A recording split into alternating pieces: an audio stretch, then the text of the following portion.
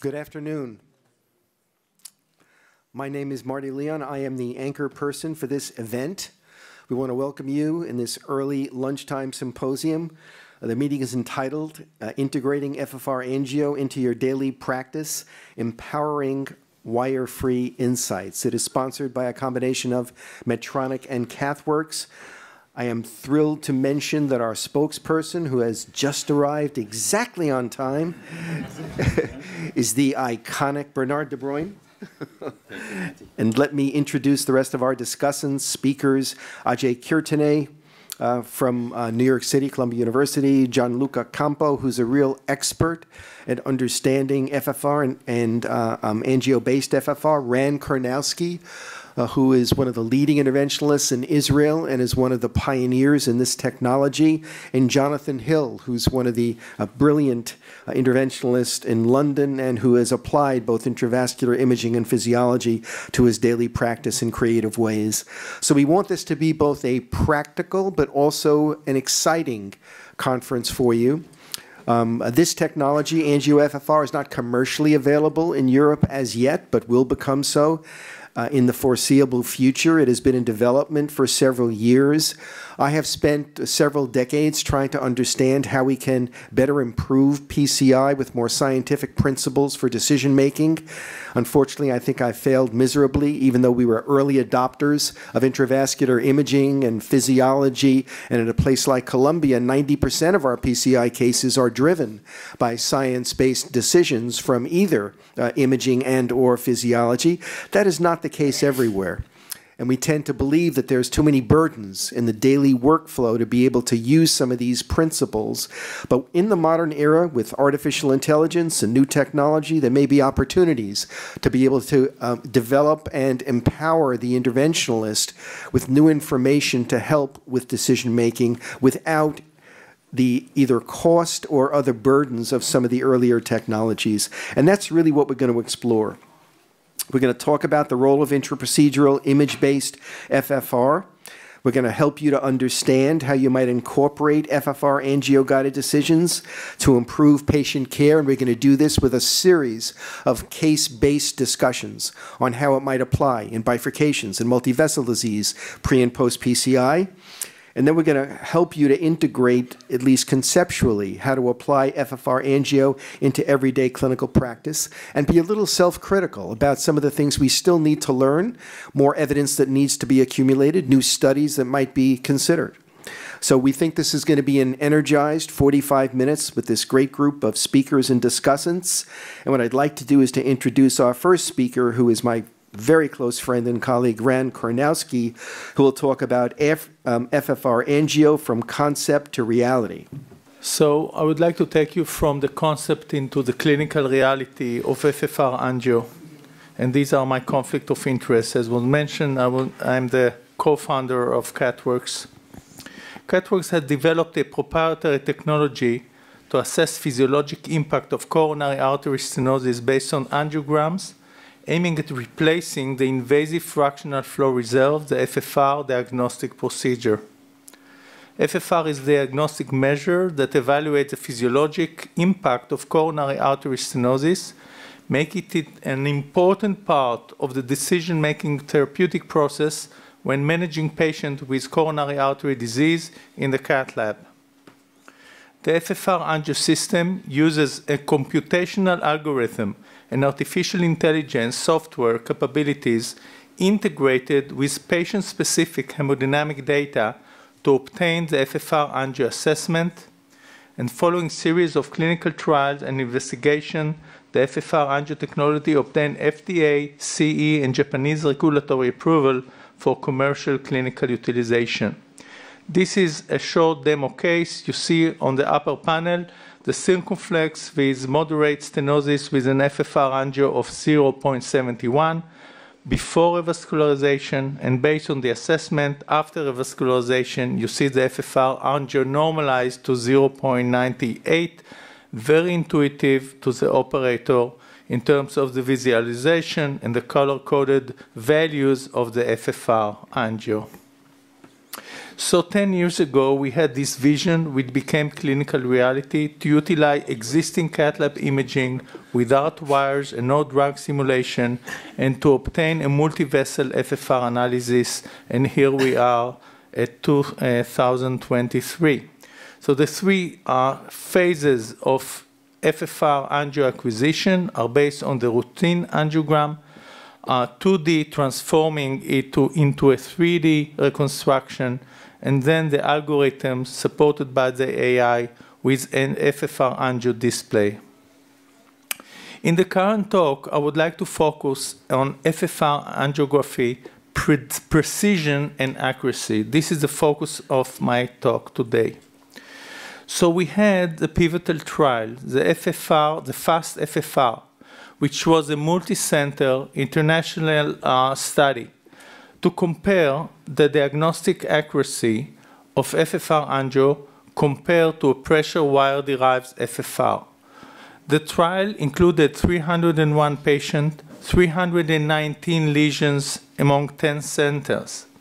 And this was an independent and blinded comparative analysis with a wide spectrum and lesions included, as well as some exclusion criteria such as STEMI, SVGs, CTOs, TIMI frames less than 2, and poor ejection fraction.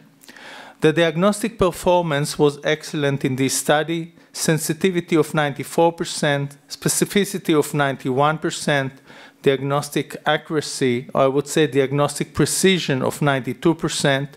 1/3 of the lesions were in the gray zone of FFR between 0.75 to 0.85, which is a vulnerable zone for FFR evaluation. So in this gray zone, the sensitivity was 89%, specificity of 85%, and diagnostic accuracy of 87%. In terms of the correlation coefficient, this was displayed here on the left, correlation coefficient of 0.8, and you see the Blunt-Altman deviation, which was around 12% to other side, and the area under the curve was 0.94. So very good precision in this FAST FFR pivotal trial that was the basis for the FDA submission and approval.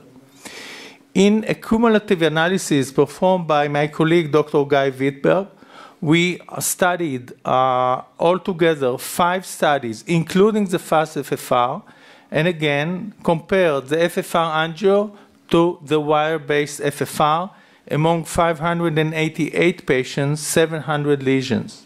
We had a wide spectrum of lesions and patient and clinical scenario, and well distributed among all coronary vessels in both stable and unstable patients, excluding STEMIs. And again, sensitivity was 91%, specificity was 94%, diagnostic accuracy 93%, positive predictive value of 91%, negative predictive value of 94%, and area under the curve of 95%. And again, you can see, very similar to what we saw in the FAST FFR, the deviation analysis around 11–12%, and again, in terms of the correlation coefficient, in this meta-analysis, it was 0.83. The area under the curve was 0.95, which means a very good correlation and very good accuracy and precision of these techniques. We have series of peer-reviewed publications in the best medical journals, and I think that we have robust data to support the precision of the FFR angio compared to the wire-based FFR. But this is not the end of the story. This is just the beginning, because the key question is, what is the clinical outcome in terms of using FFR angio in order to guide therapeutics of coronary artery disease patient in the catheterization laboratory.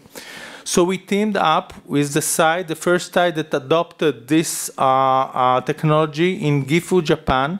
our center, Rabin Medical Center, and the team at GIFU, and we studied some almost 500 patients, and we checked the clinical outcome after 1 year among patients with deferred, no intervention, best medical treatment based on FFRangio versus patients that underwent PCI based on the cutoff of 0.8.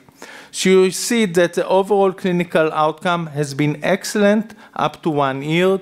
Deferred patient in red, 2.5% MACE rate versus 4.1% among patients who underwent PCI. And last ACC, we also presented a 2 years analysis from the same study. Deferred patient, 3.5% MACE rate versus 7.6% in patients that underwent PCI. And this was along the line of results of the most contemporary study. This is a study by Ku last year at the New England Journal of Medicine, comparing FFR group versus IVUS group. You see that the MACE rate here is around 8.5%, and you see on the right our analysis and our results based on the FFRangio guidance, whether patients were treated or not in the cath lab. And in the current EuroPCR, earlier during the day, Dr. Guy Wittberg also presented a very extensive investigation, actually the largest investigation so far, of some 1,500 patients, 2,200 lesions from 6 centers in Japan and our center in Israel.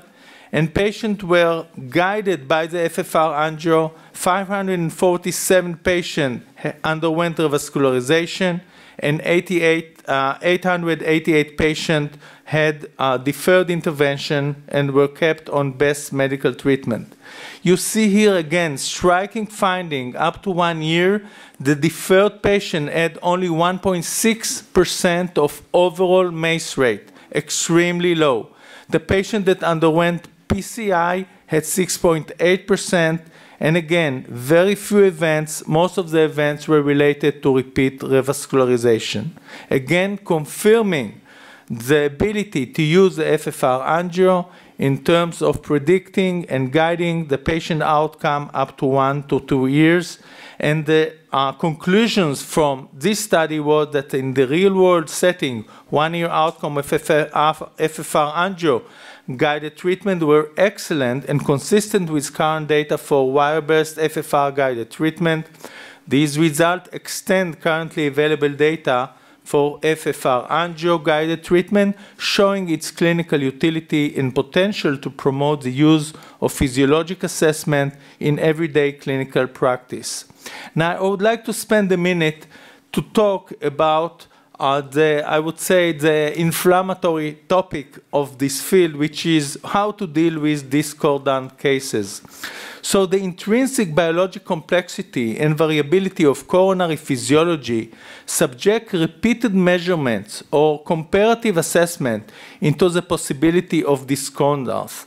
The risk of reported discordant cases is between 10 and 15%, and it's augmented in the gray zone of FFR, which is between 0.75 and 0.85. And this is true for every comparative analysis, even, by the way, with FFR versus FFR, IFR, IMR, PDPA, DPR, FFRangio, QFR, VFFR, CFR, etc. So this inevitably creates some discordance between technology and has been shown in several studies. So you're never going to get 100% concordance between two techniques, and even between one technique versus the same technique using repeated measurements.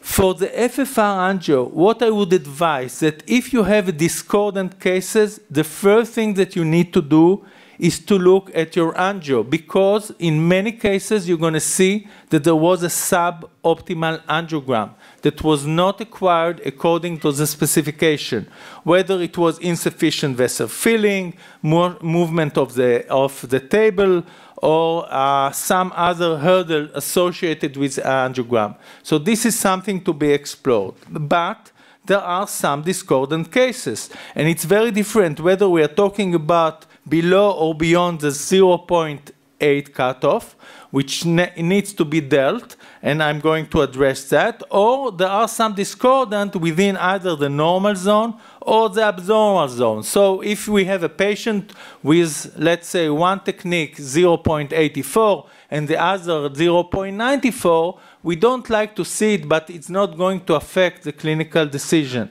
But what we do when we have a patient a little bit below or beyond 0.8, so let's say 0.78 versus 0.82.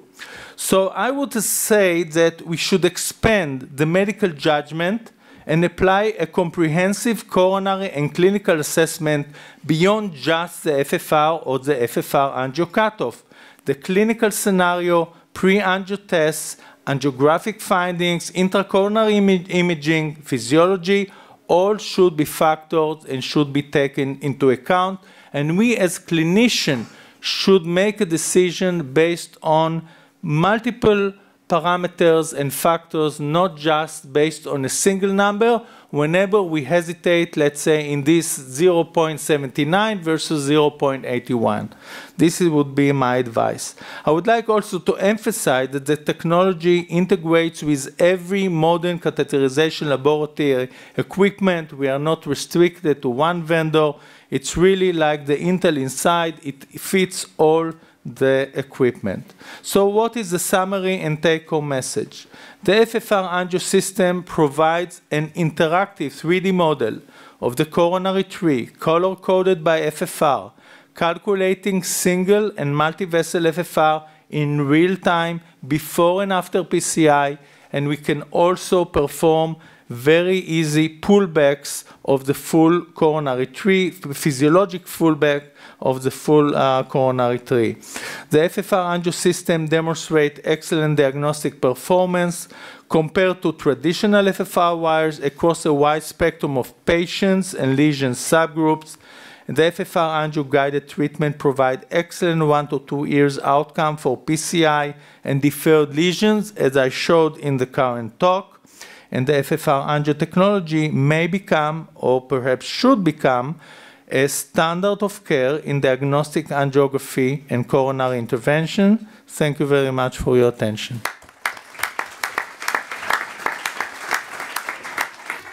Thank you very much, Ran, for this crystal clear presentation. So we have 5, maybe a little bit more minutes for discussion. There are 2 microphones, one in the back, one in the front. Please don't be shy.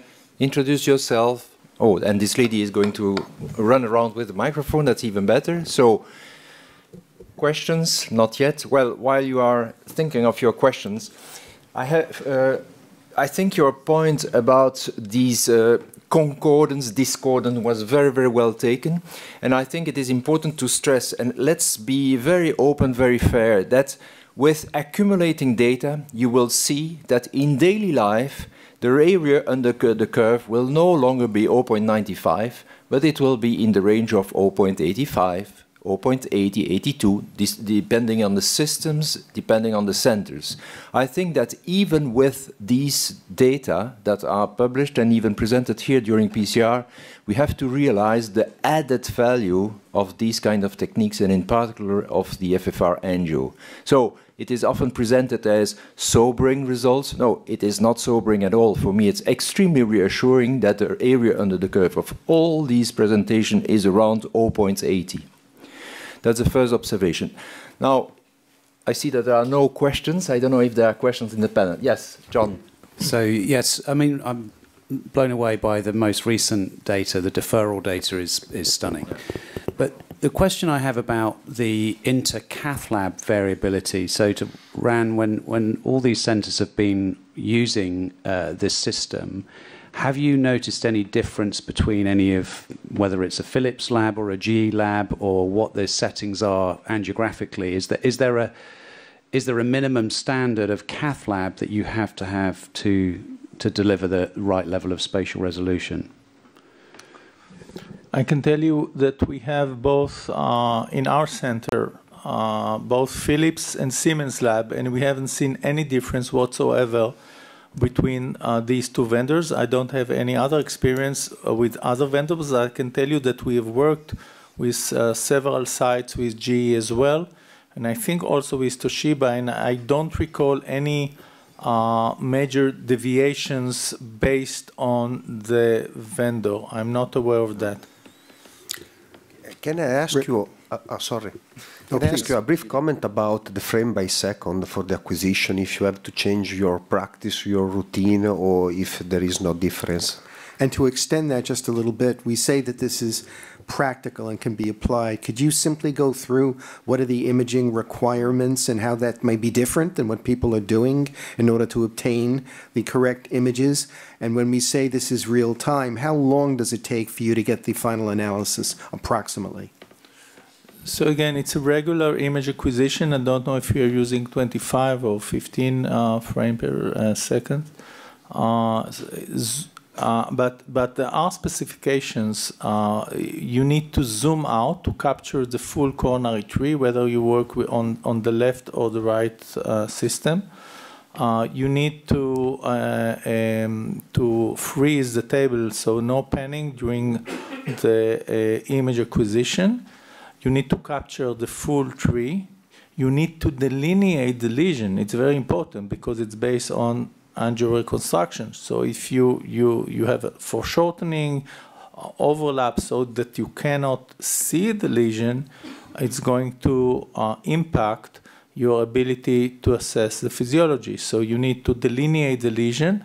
So 3 angiograms, good angiograms, zoom out, no panning, and it should take on a simple acquisition in a matter of 1 to 2 minutes. In a more complex acquisition, it could take around 3 minutes plus minus a minute, not more than that. And maybe for the audience and also maybe for the discussants, you went through the alphabet soup of all the different indices that we look at, and within these spectrum of angiography-based FFR or physiology, there are some different systems. Is there anything that is specific to the FFRangio system in terms of the way FFR is calculated that we should be aware of? I think the way the algorithm has been developed and designed is very unique. It's not a CFD. It's based on what we define as a lump model, which is derived from the field of electronics, and each lesion is perceived and factored as a resistor to flow. And we also, it's patient-specific in terms of the hemodynamics, so the inlet boundaries, which is the blood pressure of the patient, is taken into account. And also it factors the myocardial resistance. So it's a very unique, elements that are all taken into account in order to obtain the highest precision as was shown in our studies. So is it fair to say, Ran, that it is not CFD, computational flow dynamics? It's something different? It's absolutely not a CFD. Okay, that's important for the audience, because we are now so used to CFD that we all believe that we are getting expert in CFD. And then another difference that I would like to highlight is that this technique is probably the only one which takes into account distal side branches. Not only side branches, but distal side branches, so that when you reconstruct the tree, it looks like a coronary tree, In some other systems, you sometimes think that you are looking at a small intestine or something there without any side branches. Here, it's a coronary tree, and that's extremely important for the precision. So the length and the fact that there are side branches increases the precision. The quality of the angiography is very important. So having said so, is there any difference between manual injection and mechanical injection with the assist? No, you can do it with both as long as you get a good opacification of the coronary vessel. I think we have to go to the next speaker. No introduction needed for AJ Kirtane. AJ, the Well, floor is thanks so yours. much. I wanted to move up here because we've had other sessions where the PCR staff yells at us to finish. So I wanted to show you some cases in real-world practice.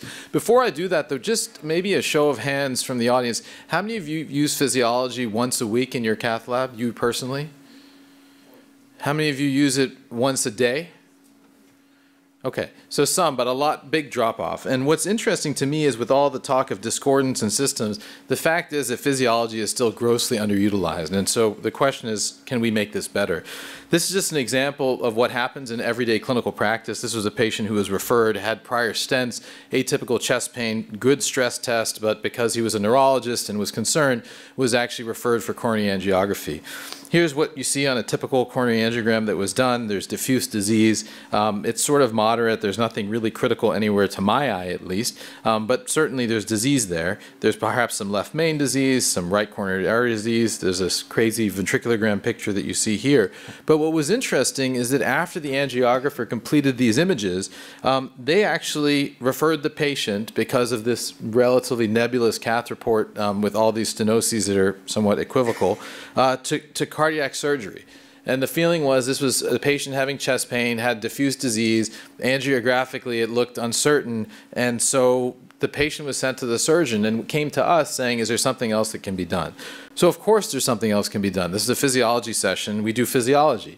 And traditionally what we do is we do physiology, especially in this case, because he had atypical symptoms and a good exercise tolerance, of all three vessels. FFR was done, greater than 0.9 in all three vessels, cabbage deferred, PCI deferred, sense is restored, he's back to clinical practice. But remember, this took two guides, 3 vessels, multiple rounds of adenosine to solve this problem. And what I would argue is that physiology makes a ton of sense. There's a lot of data behind it, but it's grossly underutilized in clinical practice because it's a challenge to do. And so I've actually taken some license, and this is from a colleague of mine. He has a great CTO talk where he repeats the same thing over and over again, and I'll show you his face in a second. But the reason it's underutilized is because many people feel they know better if the lesion should be treated or not. They feel they're experienced catheterizers and angiographers. In other words, they know better whether the lesion should be treated or not. The data were clearly flawed. In other words, I know better whether this should be treated or not. Even if I do it, I don't believe the number because I know better if it should be treated. I just want to really treat the lesion because I know better. And frankly, it's just too painful to do physiology. And what I would say is my friend, Dimitri Karmpaliotis, has the best face to illustrate this principle, and this is his face. Seriously? Really? Okay. So let's see how FFRangio could change our workflow. So first, this is a patient that was referred to me. She had prior stents in the right. They had been known to be occluded. Also had something in the circ and had some disease showing a very severe circumflex lesion. She had persistent symptoms despite optimal medical therapy, and she was referred for a second opinion. And so this is what her angiogram looks like. Everybody can appreciate the tight circ lesion. The right was known to be occluded. It was occluded. She had no symptoms, and then she had new symptoms when this new circ lesion was diagnosed. This is what the LAD looks like. And she's diabetic, so there's an intermediate lesion in the LAD. And so the question is, what do you do with this patient? Should you just treat the circ? Should we guess? Should we sort of equivocate about the LAD? Should we send her for surgery? Many options. And I don't know, maybe, Marty, if you want to stop, we can ask the panel, or I can continue based on time. Either way is fine. I would go on at this going. stage. So many things to do. I think the right thing to do is to figure out what's going on with the LAD. You have a diabetic individual. She potentially could have a cabbage indication, and let's figure it out. And so what we did is we did FFRangio. And this was actually the case that we did within the FAST FFR study that convinced me that this technology could actually be useful. So I'll fast forward to more current day cases, but essentially what you see is here, see the whole tree drawn out. This is a circumflex, it's red because it's significant. We knew that already angiographically, but the LAD, as you go down to the apex, has an FFR of 0.82. And you can really isolate at various points in the LAD where the flow drop-offs are. And so because it was in the trial, we did wire-based physiology as well. And these are the actual numbers. I didn't make them up. CathWorks didn't pay me to put these numbers on the slide. These are actual numbers from the trial. And the IFR was 0.91, the FFR was 0.82, the FFRangio was 0.82, and I was kind of impressed with this. We ended up treating the circumflex, which was significant before. She's done very well. Her symptoms are resolved. She hasn't needed bypass surgery. She certainly doesn't need the right coronary fixed. So this is kind of a workflow that we used, and that's what convinced me. They've actually iterated the system quite a bit since then. I love the numbers in the study, but frankly, I told the company that I wasn't really going to use this because it was a pain to work the system. So they then completely renovated that whole thing in a short period of time, and it keeps being fixed, frankly. Any issues that there are or determined or otherwise, I actually call Alex, who's the head of R&D there, and they are actually able to adjust AI algorithms in real time almost, it seems, to be able to adjust for some of the things that we observe in the lab.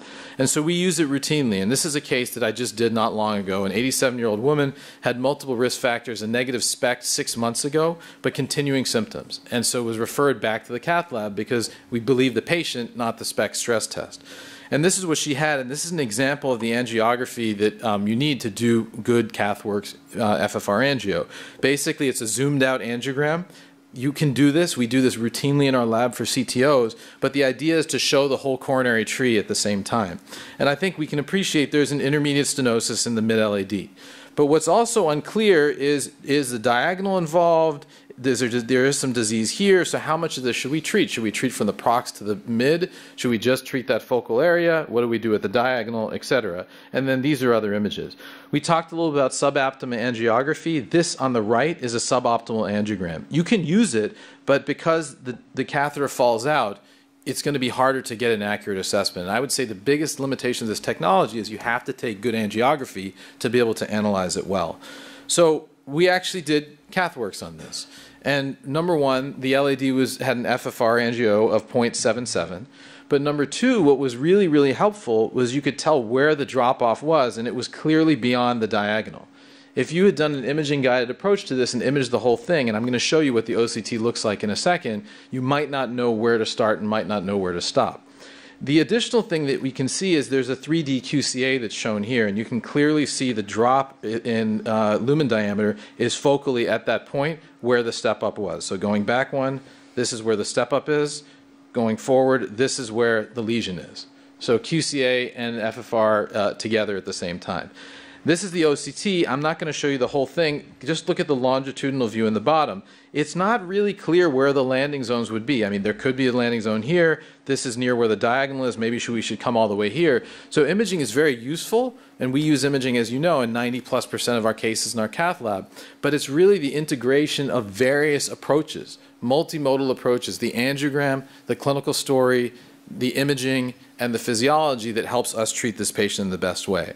There's also a tool you can use within the CathWorks system to actually measure what your stent length would be if you covered that section with the drop in the lumen diameter.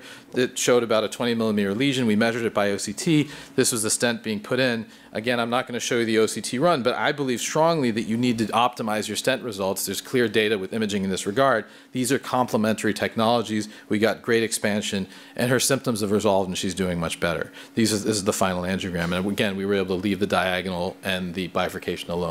Do you stop for comment or keep going? Well, I would stop for comment. Yeah, perfect. Also, go ahead. to leave people putting questions, these are very, very, very nice cases, simply because they are simple. Simple, simple, simple. This is routine clinical practice. You stent one critical lesion and then you have, yeah, the LAD. That's a problem. It's critically important for the patient to know it, and you have it on the spot. Questions in the room? Yes, you have. So, Ajay, you've been a big user of physiology for your whole career and have been at the forefront of many of the new techniques. So my question really relates to the workflow and how this has influenced your workflow. I mean, has it really become so real-time that it can be routine and done for every case? For me, it has been. I think for us, I'm in a lab typically that has the system in place. We have labs that have it, labs that don't. We feel that we should probably have it in every lab. But so when I'm in the room, the only thing the fellows need to know is when you set up the pictures that I want it to be zoomed out one and no panning. But they kind of already know that because of the complex PCI work we do. And I'll tell you, honestly, if I can do good angiography and lay out the lesion, because you have to be able to lay out the lesion with good angiography, I personally don't see a need to start putting up guides and wires when basically we do the angiogram, we can answer the clinical question that we need, and then proceed. So for me, it's really actually quite a bit changed my workflow. Sorry, can I ask you to spend some word to describe the importance not only of the value but also the pullback trace? Because in your second case, the pullback trace is wonderful. It can very explain how important is this system, how we can improve our practice observing the pullback trace. Yeah, I think that this is a lesion-specific technology. So you have to definitely, when you do the analysis, identify the lesion of interest you're looking at. Unlike heart flow, where you sort of get a report of a CT and it analyzes everything, this does give you the tree, but you focus on a specific lesion of interest. So for me, I was focused on the LAD at that specific area, but I wanted to see where the drop-off was because of the concerns I had regarding bifurcation. And if you look at the picture on the left, you can pretty clearly see where the change is, the gradient of effect is. Also, the pullback curve shown here in this slide here demonstrates that. There's actually an ability to do this with iterations of the software with tandem stenoses as well, if you have multiple drop-offs, and that can allow you to then determine what the areas that you need to treat. AJ, very practically, day to day, who is doing this clicking in the cath lab? Are you doing that, the operator, or... Do you have an army of fellows? Yeah, so I come from a generation where I like to run everything myself, especially like a computer and all that. So I definitely know how to do it. We, as you know, at Columbia have an imaging team, and so we've trained them to be able to do it. Frequently, though, in these cases, because as interventionists, we like to move fast. If they're working too slow, I will grab the mouse. That's how it is. Okay. You know how it works. So that I often will do it myself. What is too slow? Too slow just is... to be prepared. Yeah, it's kind of in the eye of the beholder, and I think the CathWorks team knows we've had debates about, whether it should be like a circle thing that takes time. But in general, once you've traced everything, the analysis is fast, and it's certainly faster than putting up guides, wires, and all of that goes along with it. I also think that everybody thinks FFR is infallible when you do it with guides and wires, but if you don't you don't equalize in the aorta, you don't zero appropriately, you don't take the wire introducer out. We've studied this even in clinical studies. The rate of artifact that happens that can clinically affect the care of the patient is not small. So you have to do it the same way every time, and that's why we train in that way. So if you're taking the pictures of the left, by the time you've then taken the pictures of the right, you can have the calculations for the left side? Yes, you can. Right. Yeah, 100%. Okay. It's even beyond that. We had STEMI cases that while taking the picture of the left, we already, and working on the culprit lesion, you can already know the physiology of your non-culprit lesion. But I want to make two quick comments. One, you saw the arrow there in the LED, so you can really scroll it, and you're going to get the FFR at each point in each side of the vessel. So this is really a pullback mode. And second, I would like to mention that tandem lesions were not excluded, not in fast FFR and not in the overall analysis. So there is no problem whatsoever to analyze multiple lesions in the same vessel. Yeah.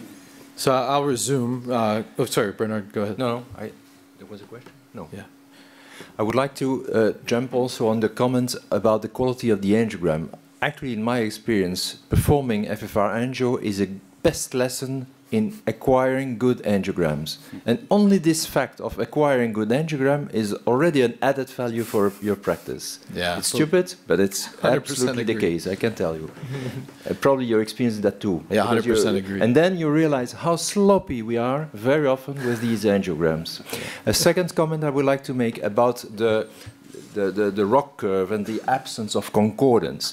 We always ascribe the absence of concordance of a flowed FFRangio. But actually, let's be fair, we are interventional cardiologists. When you look at the quality of the pressure tracings, which are supposed to be the gold standard, also these so-called gold standard is very often everything but gold. So there are a lot of artifacts, as AJ said. So the absence of concordance is also very often related to a poor, sloppy, invasive pressure tracing measurements. And this happens all the time, and this has to be factored in. So there are multiple facets to these concordance, discordance problems. And that test that's underutilized, so it's not even done in many cases anyway. We did a post-PCI, which you can also do, by the way, and I'll get to that quickly in the next case, that assessed the flow afterwards, and this is also done very easily with the system. This is actually kind of an interesting case of a gentleman who had aortic root enlargement and aortopathy, some mild to moderate aortic insufficiency, was seen by our surgical colleagues. We get a lot of referrals from the surgeons who had an angiogram in part of this workup that had a 90% circumflex lesion and LAD diagonal disease. He was minimally symptomatic at all. I mean, he really could exercise and do whatever he wanted, but this is what we saw in the angiogram that was done elsewhere, this lesion in the circumflex. So I would argue that in an asymptomatic individual, there's some who would say medical therapy. I would argue you really need to understand the physiology of this before just treating an asymptomatic patient, but maybe people think that's crazy. So very simple, we repeated the angiogram and we did angio FFR, 0.73. You can debate whether we should do medical therapy or not. We felt, and we had a long conversation with the patient in advance based upon the way this lesion looked, that we were likely going to go ahead and treat it. So we actually did the LAD as well, because there was disease in the LAD and there was some disease in the diagonal. We get this information for free. Why not do it? And clearly the LAD looks fine. The FFRangio is 0.97. The diagonal was fine too by tracing. This was the OCT after we ballooned, and the lumen area is severe. It's a very tight stenosis. We felt there was a big obtuse marginal branch, so we ended up treating it. And this was the final angiogram done at the very end. And we actually did FFRangio on it afterwards, and it was basically fine. So I think that, I know we're running short on time. I could show one other case quickly, or I can jump to conclusions. I think maybe what we can do is jump to conclusions and take some questions at the end. I want to go back to this slide. It was that good I had to show it twice. The point here is physiology is underutilized. And to Bernard's point, even if you consider the wire to be the gold standard, if you're not using the wire, which is actually what happens in clinical practice, then that's a false straw person argument. You really need to see, can we improve our current workflow? And I hopefully have shown you ways that you can do it just using your routine angiogram that you obtain in clinical practice. But we do believe that we can't just talk about this on podiums and say that our data looks great, and similarly, the rate of deferral is very impressive, but we feel that we actually have to study this in a randomized way. And so I'm announcing, actually, I think for the first time publicly, the All Rise trial, which is basically going to be a 1,924 patient randomized trial that is randomly assigning patients who have angiography done to this strategy versus a wire-based strategy, with clinical outcomes as the primary endpoint of the study. So the idea here is to really show that by using this strategy versus a wire, that the outcomes are going to be non-inferior. We actually feel they could be potentially superior. And certainly the time utilization, cost, and all of that goes along with using wire-based strategies should be favoring this type of strategy. So we've been pushing this for a long time. Marty's the study chairman. I think he's believed very, very strongly that we needed to do some sort of clinical outcome study. I think many of us agreed. This is a group of people involved in the study, some of whom are on the FFR side, Bill Fearon, some of whom are on the IFR side, Alan Jeremias, some of whom are on the health economics side, Dave Cohen, Bobby Ye, who does a lot of economic analyses and is very thoughtful as a clinician, knows a lot of data, myself, Amir Kaki, and Rahul Sharma from Stanford. The bottom line is it's a group of people that have a lot of different interests, but our whole interest that's joined is to advance the field, because we know that physiology is useful, but we also know it's severely underutilized. So hopefully we'll get some good results from this, and happy to take any questions at the end of this. Thank you very much. There's still some questions. We have 2-3 minutes left for some burning questions before going to a mini conclusion wrap-up. Jan?